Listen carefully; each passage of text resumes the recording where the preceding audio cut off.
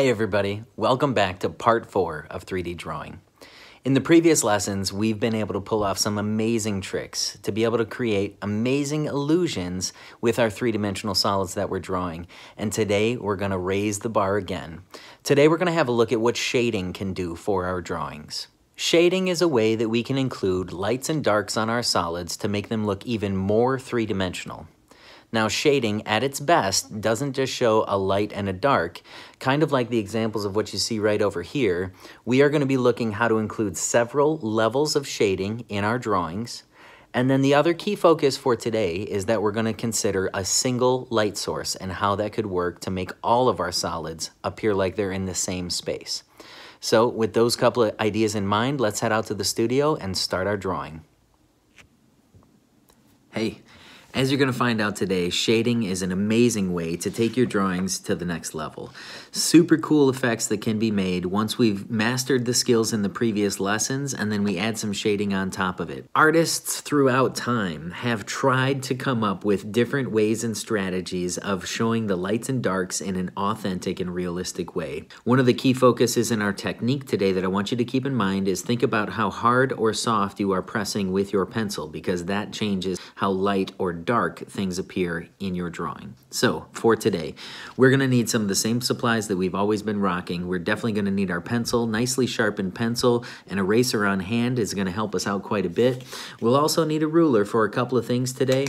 And then I would highly recommend, rather than having to redraw all your solids, let's use one of the drawings that we've done from our previous lessons, and then keep one extra sheet of blank paper on hand for some of the things that we're going to do today.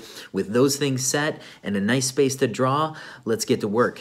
One of the mistakes that I see a lot of younger artists make is that they assume that we have one dark value and one light value and shading is done. But in fact, the best shading shows a wide variety of lights and darks, where we have the darkest of the dark, the lightest of the light, and then everything in between.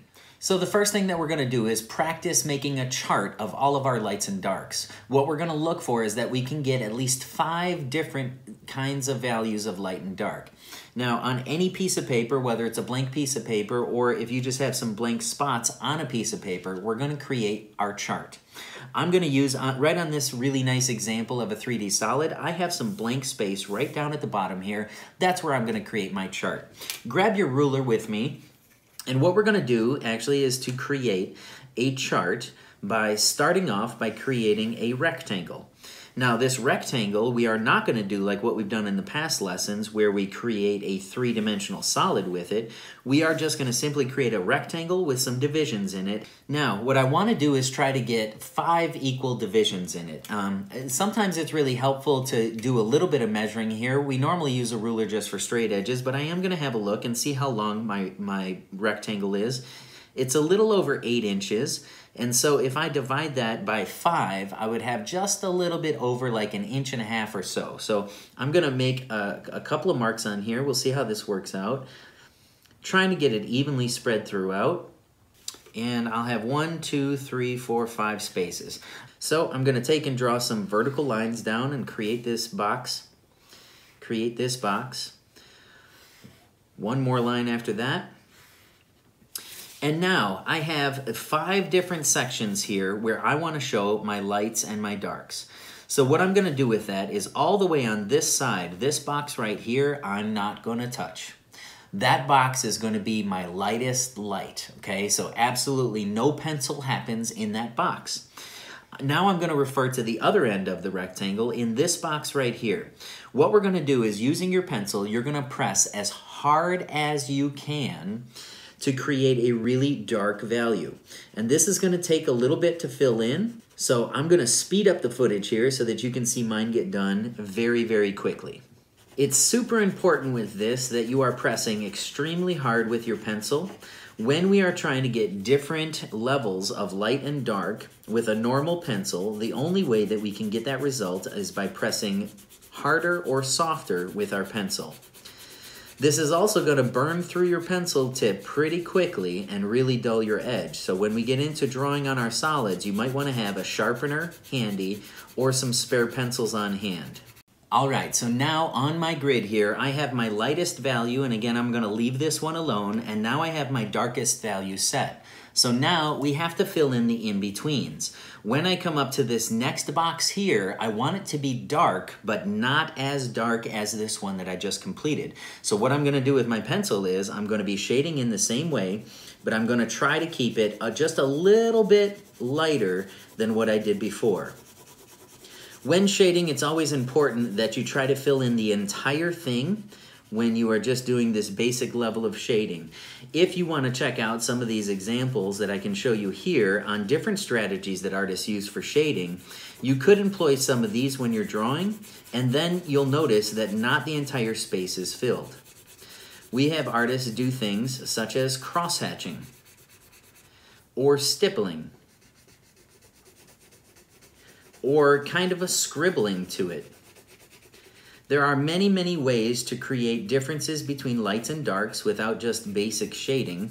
Okay, I think I've got my next level is set pretty well. I have a super dark, now I have a very dark, but not super dark. So this one I've got to go a little bit lighter still. And every time that I do this, as I go lighter and lighter and lighter, I'm just pressing a little bit lighter with the pencil as I go. So let's go a little bit lighter. All right, that one's looking pretty good. I've got one box left to go, and now I'm gonna be pressing very lightly. Not so light that there's nothing there, but I'm gonna be pressing very lightly on this next one. And now what we've gotta do is take this knowledge, this idea of pressing hard or soft with our pencil, and apply it to a three-dimensional solid like this. We've got our super darks getting into a little bit lighter, a little bit lighter, a little bit lighter, and then of course the face or the front of my solids here are completely blank. Those are the lightest spaces. So we have some really good dynamics going on here, but it's these values applied onto our solid. So let's try to wrap our brains around this idea of one consistent light source. When we have one consistent light source, the light is going to fall on one side, the side towards the light, and the shadow is going to fall on the opposite side away from the light. So in my drawing here, I'm going to just draw an image of a sun so that I know where my light source is going to be coming from. You can draw a sun on your drawing however you want it to be. It can have a smiley face, it can look realistic, it can look cartoony. That's totally up to you. I have myself a very basic sun, but it's gonna get the job done. So let's see what's gonna happen if we apply this light source, our sun right here, and how it would apply to this cylinder. Last time we drew that cylinder to make it look like it was literally flying out into space at us. It's a really cool detail, but with the addition of a little bit of shading on this one, it's going to take it to the next level. Now, one extra thing that I'm going to add to this is I'm going to show you a technique on how to follow our curves of our cylinder to make our shading really emphasize the three-dimensional qualities of what we're doing. So my light source here, as it comes and shines down onto my cylinder, the whole top side of this cylinder is going to stay relatively blank. I'm also going to keep my light and dark scale right over here as a reminder as I draw. It's going to be helpful for me to see this as I work. Now this light scale that's right here, I'm going to be looking at that to be on the top. And as we tip around the sides of the cylinder, it's going to get a little bit darker and darker and darker still. Now, notice when I shade that I'm going to be doing little curves to the motions in how I shade because that's going to show us the roundness of the cylinder. So let's start with the darkest of the dark here, okay, and see how that applies on our cylinder here. Right down in the bottom, right on this edge here, I'm going to put the darkest of the dark and I'm going to put a little curve to my line as we go. Watch this, a little tiny curve to the line as we go. And again, I'm pressing really, really hard with my pencil. And that looks pretty good right there. I've got these nice little curve happening. Now I'm gonna go to the other side and do the same thing. I wanna get a really nice little curve happening to the shading as it goes. Okay, so I have my two sides done with my darkest value, and then I'm gonna move in on both sides and move to this next lighter value. So I'm gonna be making the same kind of curved lines, but I'm gonna press a little bit lighter with my pencil. And we go through and through and through, just a little bit lighter with the pencil. We still want it to appear dark, but not as dark as where we started. I'm doing the same thing on this side. And now we're gonna keep moving in. Now I'm gonna go to my next level here, maintaining this kind of curve that I'm working with, and I wanna go a little bit lighter still. That could be done with less lines, but we definitely wanna do that with less pressure from the pencil. Now on the other side here, the same idea. Again, I'm trying to get little curves to happen as we do it so that the shading actually acts like a parallel line on this cylinder. And now finally, I'm gonna go with my lightest value here. Okay, we're gonna keep the totally blank spot right up here on the top, but I need to get this light value in as well. So let's go really, really lightly with the pencil.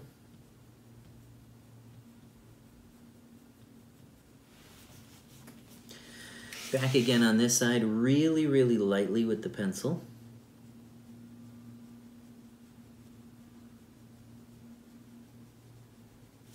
And a lot of times when I have that done, I go through and just do a little bit of shading on top of it all to kind of blend it all in a little bit. So I'm gonna go just to fill in some of my blank spots and make sure that these are blending in really well to show really subtle transitions in between my lights and my darks. If you get a result like this, you're gonna have a really dynamic and solid looking cylinder by doing some of the details we did in the past and adding a little bit of shading this time.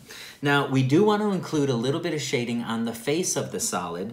If we consider that our light source is up here, it is not shining directly on the face of our solid, and we probably would not see different levels of shading. So I would pick one of my medium levels of shading and put the entire face done that way.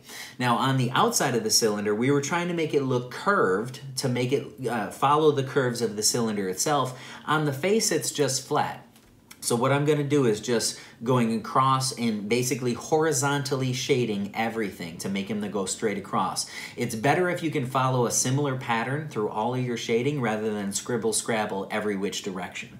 So here I'm gonna take it and I'm going to maybe pick this medium level, and I'm gonna try to apply that medium level all the way across on the face of the solid. And because I'm using sort of a horizontal shading technique here with no curves to it, no zigzags, no anything to it, it's really gonna show off the flatness of the face of this solid.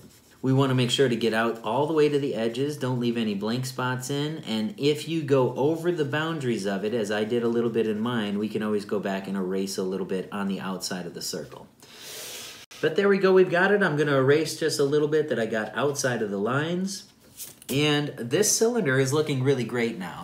So we've taken the ideas that we had of different levels of shading. Now we've combined it with two other concepts. We have a single light source, and we also have shading in specific methods to show off the three-dimensional qualities of these solids.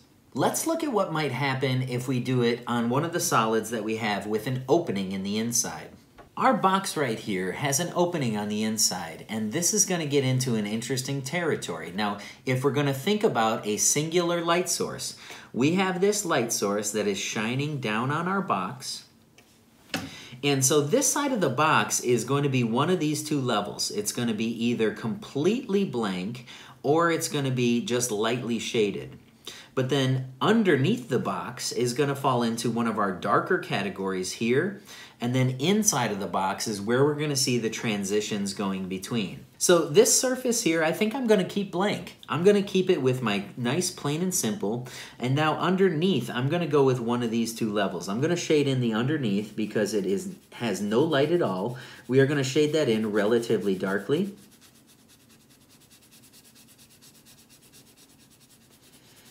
And here's where we get into the advanced things, right? On the inside of what we've done there, the further back into that opening that you go, the darker it would become. We will have some light that comes onto the outside here. So as it goes through, back here in this solid, I am going to put my super darks. As I approach out this way, I'm going to have my mediums, and then these last couple of rows out here, I'm going to be using these levels in here. So we're going to do like we did on the cylinder with several different levels and how they sort of blend out, but we're going to apply that on the inside of our solid. So let's start with our super dark. As far into that opening as you can see, we're going to make it go super dark. Now, as I begin to move further out from the inside of that opening, now I'm going to get into my medium level. So I'm not shading now as dark as I was all the way on the inside, but I am still keeping it relatively dark. Now I'm going to move up into my medium, so I'm going lighter with the pencil still.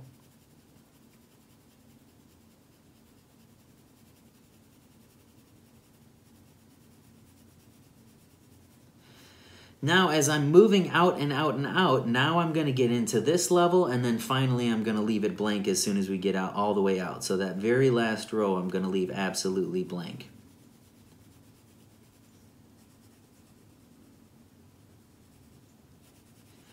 Now I always go back through and I just kind of touch up my shading just to go over it a little bit, make sure that I don't have any blank spots left in, and I can kind of improve the blending of the light and the dark as I go through and do this.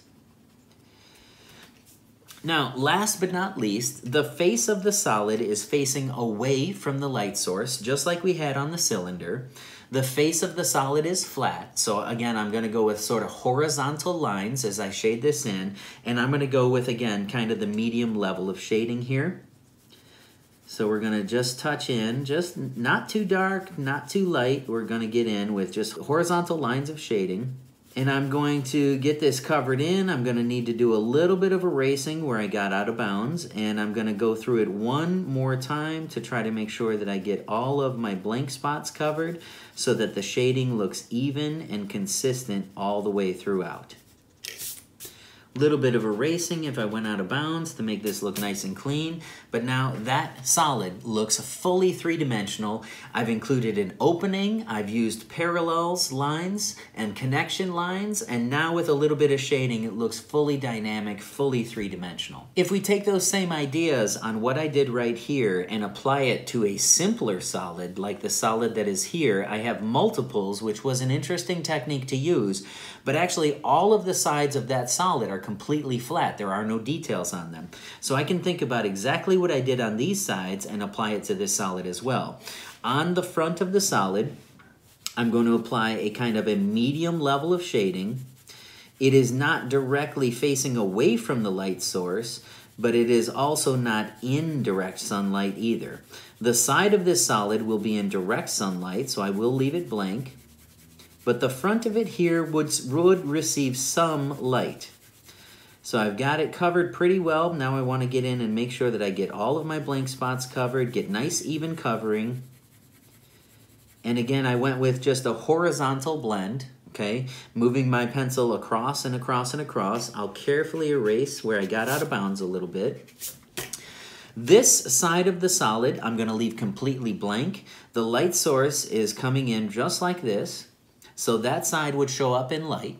And then underneath it, I've got to get one of our dark levels like what we did over here. So I'm going to go in and shade that one in, again using just horizontal lines, but I'm using a little bit harder pencil pressure to get that done.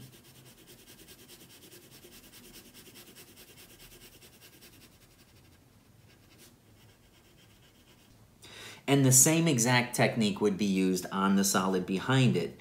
We can apply the same levels of shading. So go ahead and add that one in too. So we took from our last drawing and we've added on to 3 of our solids to add a little bit of shading to increase the dynamic nature of your solids. I'm going to show you one more, and this one I am going to completely ignore my light and dark scale.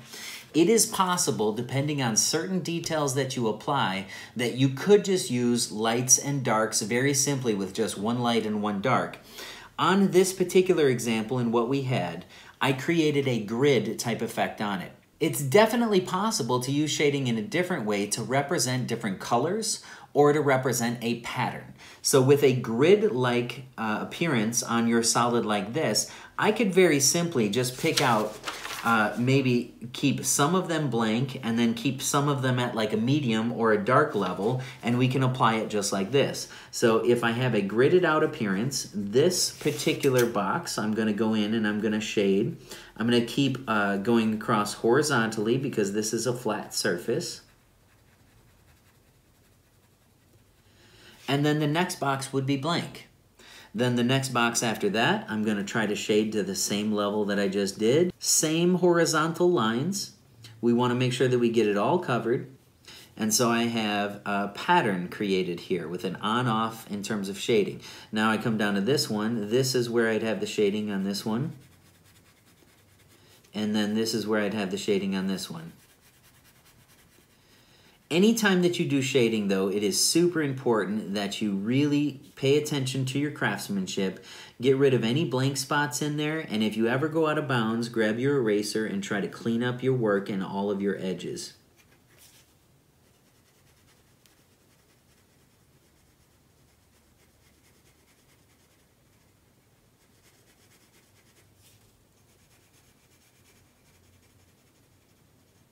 As I tip over here onto the sides and the bottom of the solid, I'm no longer going to be using horizontal lines. What I am going to do is try to make my lines go towards the vanishing point as I shade.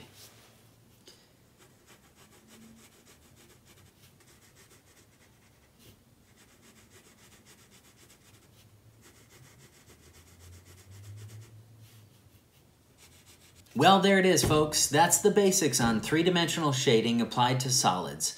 Remember that all the things that I show you, you might come up with a really good strategy or a completely different idea to make your drawings look even better than what I've shown you today. I wish you the best of luck as you continue on these couple of solids, and remember, keep practicing. There's no way to be great at this unless you take the time to make your own improvements by practicing and practicing and practicing. Good luck to you. Thanks for joining me today, and I'll see you in the next lesson. Thank you.